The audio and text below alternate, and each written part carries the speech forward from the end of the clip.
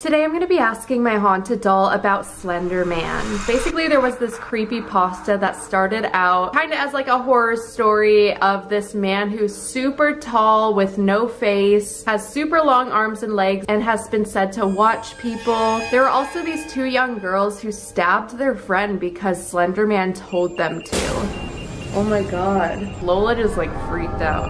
Oh my god. So I'm gonna ask Lola and see what she says about Slender Man. She's already reacting pretty aggressively to it. The link to the Spirit Box app I use is in my bio. Lola, do you believe an entity like Slender Man actually exists?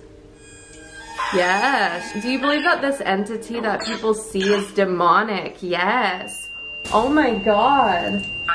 That's not good. Do you believe that a demonic entity posing as this Slender Man character is the one that told the girls to stab their friend? Yes.